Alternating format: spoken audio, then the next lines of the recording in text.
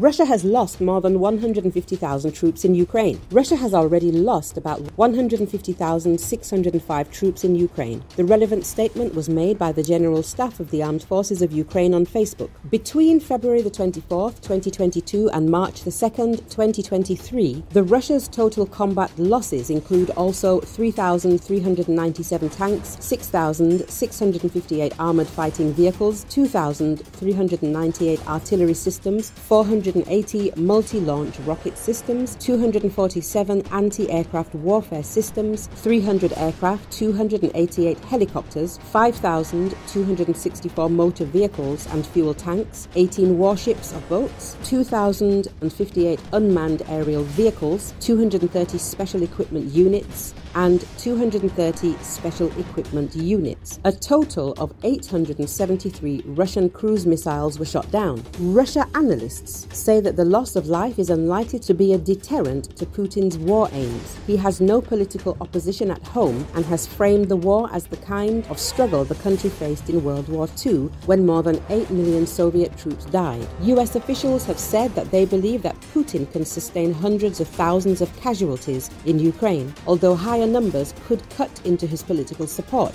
Ukraine's casualty figures are also difficult to ascertain, given Kyiv's reluctance to disclose its own wartime losses.